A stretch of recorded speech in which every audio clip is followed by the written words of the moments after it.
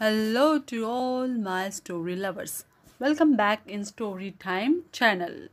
Today's story name is The Man Who Became a Woman. According to Mahabharata, the lunar dynasty, also called the Chandravansha or Somvansha, is one of the most prominent warrior houses in India.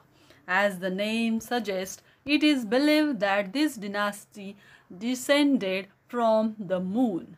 A long time ago, there lived a man named Vaisvasta Manu, considered to be the first man on earth, and his wife Shraddha. The couple didn't have a child for many years, so they decided to perform a yagna in the hope of pleasing the gods. However, Shraddha secretly hoped for a daughter while Manu wanted a son. In time, their prayers were answered and son was born to them, whom they named Sudyumna. Years passed and Sudyumna grew up to be a fine young man. One day he went hunting with his friends to the beautiful forest of Shravana, the forest of reeds. No sooner had the all-male troop entered the enchanted portion of the forest than they were magically transformed into young women. None of them had any idea how it had happened or what they were to do.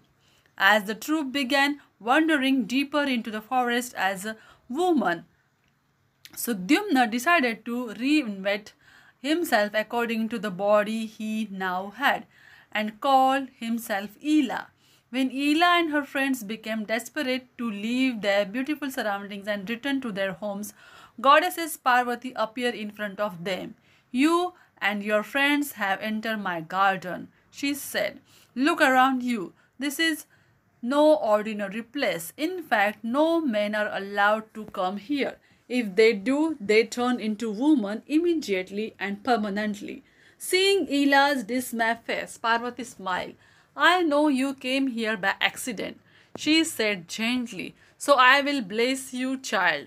May you lead a happy life irrespective of your gender. From this day on, you will be able to choose what you want to be, male or female, whenever you want." To everyone's surprise, beautiful Ela chose to remain a girl and embrace her new identity with her heart and soul. Meanwhile, Buddha, the god of planet Mercury and the son of moon god Chandra, noticed Ela's exquisite beauty and fell hopelessly in love with her. Ela reciprocated his feeling and two were wed. In due course, Ela gave birth to a son called Pururava. Time passed and Ela chose to revert to her male form, Sudyumna. He returned to his kingdom and ruled it wisely. As was expected of a king, Sudyumna got married and had many children of his own. He continued taking care of his subjects until he was old, after which he handed over the kingdom to his first son, Pururava, and retired to the forest to live out remainder of his days. Pururava, the grandson of Chandra, thus introduced the lunar dynasty. He ruled from his kingdom capital Pratisthana, today's Allahabad in Uttar Pradesh. The great Pandavas of the Mahabharata are the part of this dynasty. King Yayati, one of the ancestors of the Pandavas, was succeeded by his youngest son Puru. His dynasty came to be known as the Puru dynasty. Another one of Puru's descendants was Emperor Bharata, the son of King Dushyanta and Shakuntala. Bharata was such a great king that our country was named after him and called Bharat or Bharatvarsha.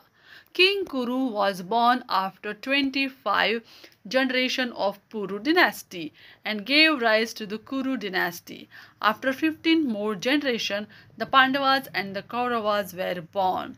In theory, both the Pandavas and the Kauravas are descendants of King Kuru. But the Pandavas, who were the son of Pandu, choose to carry their father's name and not the identity of the clan. This is the end of the story. Do you like it? Then comment it. Subscribe my channel. Bye bye.